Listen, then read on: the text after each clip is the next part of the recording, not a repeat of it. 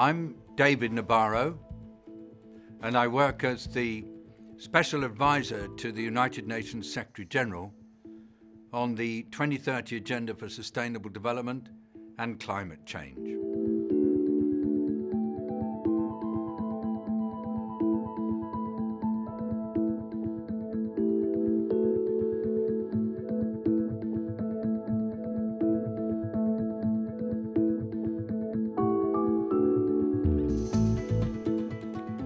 Interpersonal violence, specifically violence against children, is a global, urgent public health issue. And unfortunately, it takes place in a variety of settings: in homes, in schools, in care institutions, in the community, or online, and sometimes also as organised violence.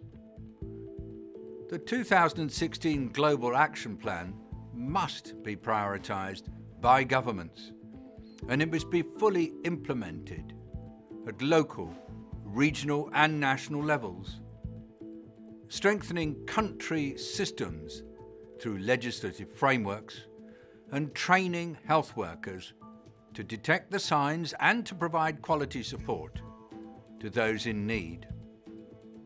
As Director General of the World Health Organization, I would ensure that the WHO champions and catalyses the implementation of the Global Plan of Action of 2016. And that would include conducting research on effective interventions, supporting countries to generate evidence on the magnitude of the problem, setting standards, and propagating best practices among member states. It's only with the global overview that the WHO can provide that each member state is enabled to achieve their best possible contribution through the health system, thus effectively addressing interpersonal violence.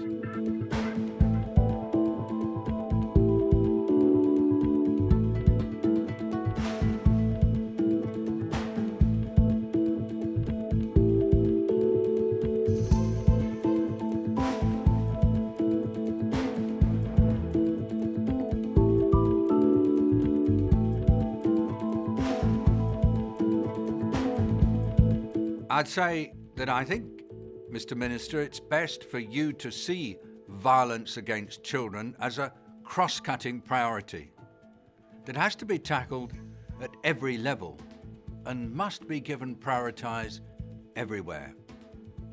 I'd ask the Minister to make sure that there is sustained political commitment within the country to challenge any notion that violence is at all acceptable.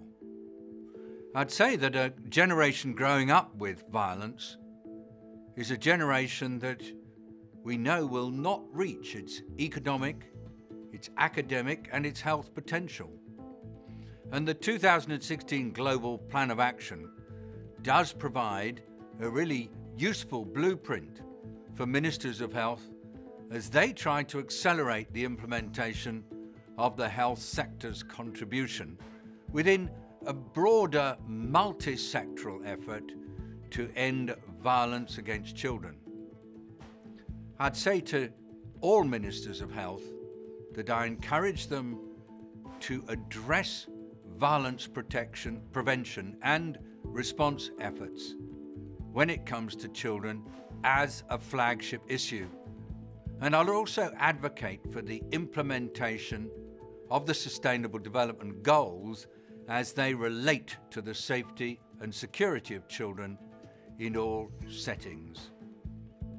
I think, just one last point, that it's really important that boys and girls learn to be responsive to gender issues within the context of the Sustainable Development Goals.